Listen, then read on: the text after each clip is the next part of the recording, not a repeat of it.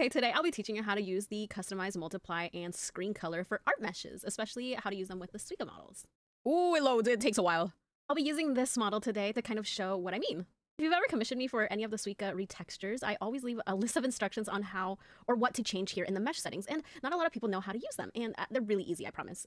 So if you've seen, these eyes are custom retextured by me. I did them for the wonderful Alice Lollipop, and she actually was the one that asked how to use the mesh settings, and I was like, okay, let me record a quick video then.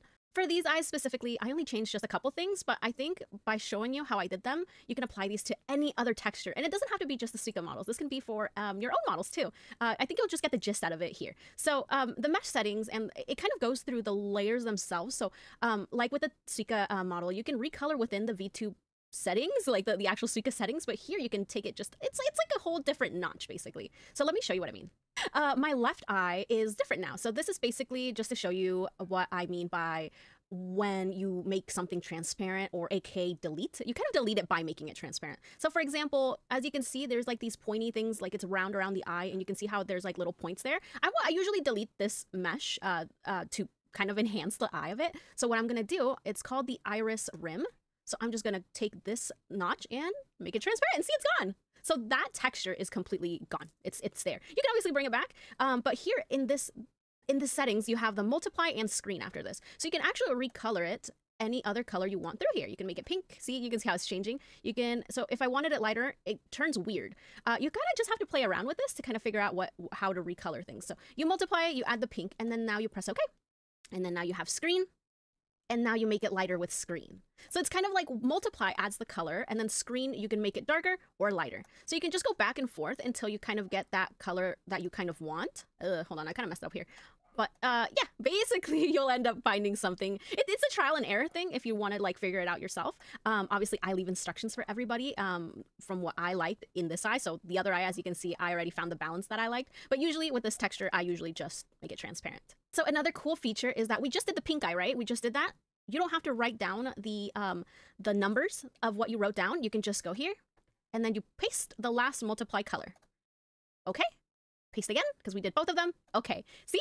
The only thing is that, let's say I clicked on anything else, then it'll copy, it'll paste the anything else that I already did. So you just want to make sure if you redid a color on one side and you want to, or anything else, and you want to paste the same colors that you did to anything else, make sure you do it right away, or else, you know, it saves only the last thing you did, if that makes any sense.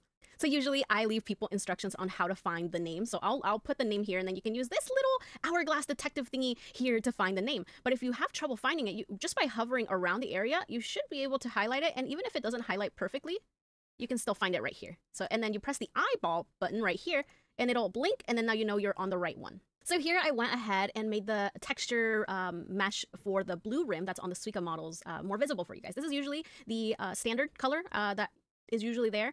You can't change it within the VTube Studio settings or for that other eye texture that I just showed you. So you usually do it here. You can do it when you recolor the texture through the actual like retextures if you do it yourself or you hire a artist to do it for you. But you can edit it here, and these are the instructions that I usually give. So let's do the blue rim, for example. For her, I already gave her the multiply, and I gave her the number code. So I'm going to copy it here, and I'm just going to paste it here.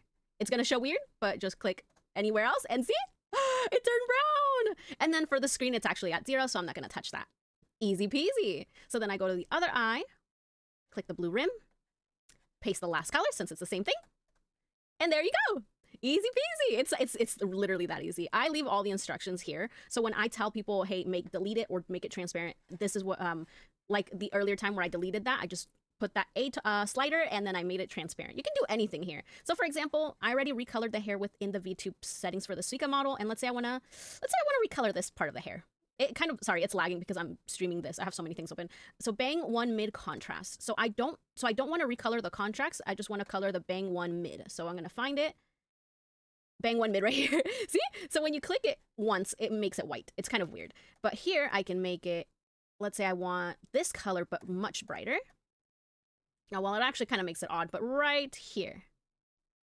That's how you can change colors of certain items as well. Another thing that I like to do here is soften like teeth. Like, let me show you what the teeth look like when they're not softened. See, you can see the outline is black. So what I'm going to do is actually go into the screen only. Give it a little bit of gray. You can see it. Yep. And that's it. I've also done it for a few other things too, like the ears.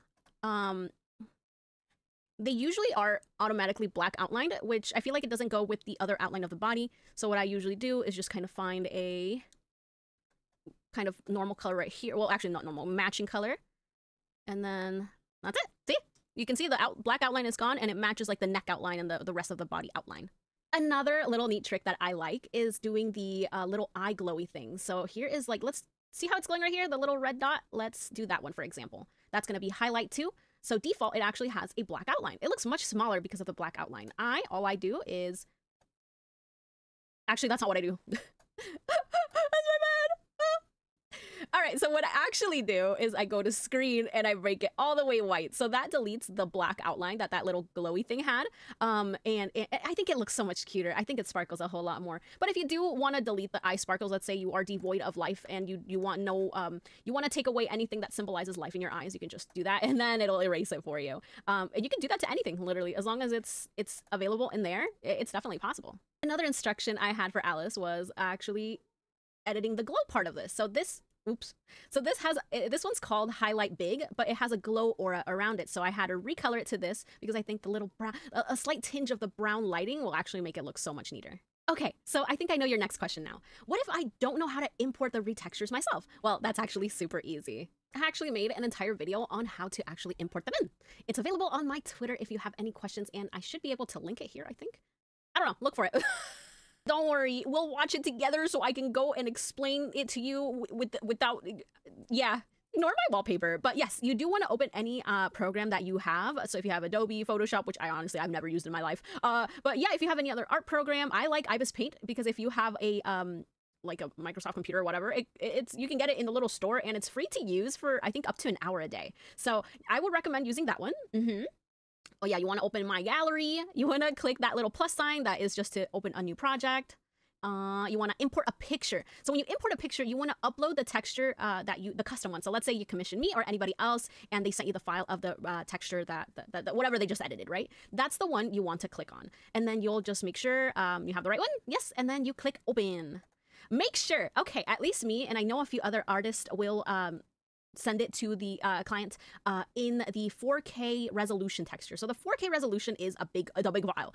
It's a big boy. So you want to make sure you keep it at original size when you do this. Later on, you can actually, like, let's say if you're using the 2K texture, you can go ahead and resize it with a resizing program, which is going to be really easy. Don't worry. I forgot which one I usually use. I actually don't use them myself, but yes, you can find online. You look up resizer, then you just make sure you resize it to, oh, you'll resize it here. I'll put it right here.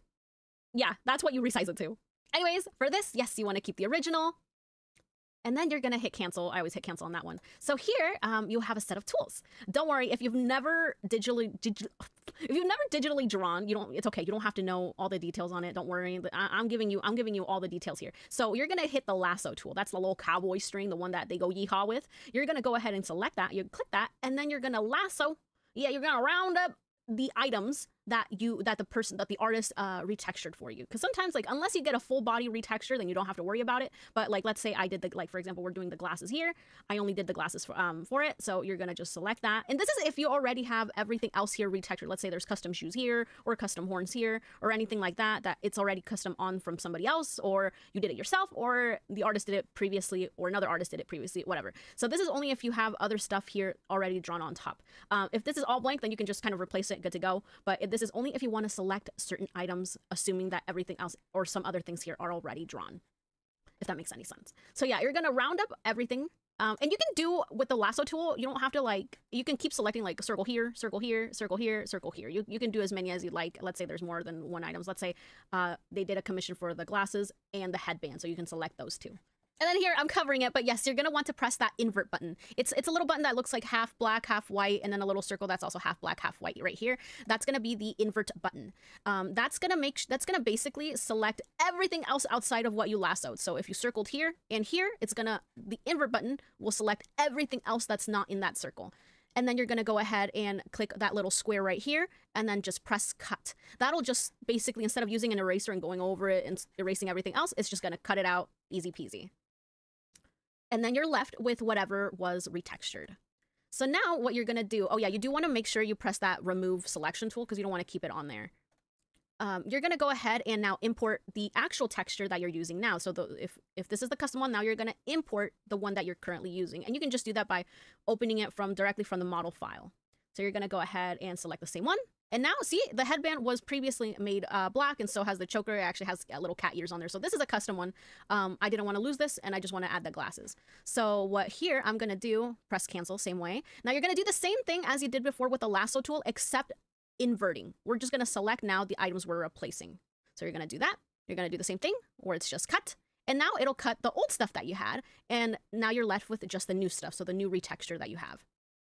And that's basically it. Again, you want to make sure you 100% click the deselect. That's really important because if you save it while having that button select, like let's say this is still circled and then you click save, it only saves that little thing inside of the circle. So make sure you press remove selection, and that's it. You're left basically with what you want as far as like the old texture and the new texture. And okay, here's the other questions that I usually get. Why does it matter? Why can't I just open it why can't I just open a canvas and plop the image in there? Well, now you have to deal with the actual canvas size, making sure you don't want to like put the image in and like make it bigger to fit that canvas. No, because anything that's too out of the boundaries of the original retexture, it's going to look weird when you load up the model. So by opening up the image directly, it'll make the canvas automatically the right size for the image itself. So you don't have to worry about making sure, oh, I'm going to open the canvas in this size. No, you don't have to worry about that. So as long as you follow these instructions, you don't have to worry about lining up the old texture on top of the new text. None of that. No, it'll automatically open it right above the old one. So this is the easiest way, I promise. So after that, you just want to make sure you save it. It'll save automatically transparent. Usually that toggle is usually on. So just but if it's not on, you want to make sure it's definitely selected as PNG and transparent. Then you hit OK. And then you're going to replace it as the previous texture. So this texture is texture 06. So you're going to make sure you rename it as such, texture 06. It'll replace it, or you can manually delete it. And yeah, it says replace. Perfect. And that's it. So if you are using a 2K model, usually if you do ask for the instructions for that, or you get a retexture by either my Ko-Fi, any of the freebie ones, because I do offer freebies in my Ko-Fi, I do leave the instructions there. I just don't know them by memories. So you automatically always get a 4K texture. So if you need to use it for a 2K texture, you want to resize it to these numbers. So in any other program that you open it, you can just go to Google and go program or resizer for files, PNGs, whatever. You want to make sure you're going to resize it to that, and then you're perfect. You're all good. It's much better than resizing a 2K into a 4K. You lose resolution, so it's better to go from a 4K to a 2K. And then luckily for you, if you ever want to use a 4K retextures or textures, you already have them because the artist that you got them from, or me, or anybody else who did it for you and did it in the 4K, now you have the 4K. Hold on, let's look at my shop real quick. That's me. So I offer a lot of Suiika things that you can download. Let's see, textuals, there we go. So I actually offer a lot of little things for the Suiika model. I don't offer as many as other people, that's for sure, because I'm lazy. But I do offer these. So this is perfect if you, let's say you want to have these eyes one day, and then you want to do a spooky season, because it's almost Halloween. You can get the Halloween ones. So this is how you can switch back and forth between different eyes and stuff like that.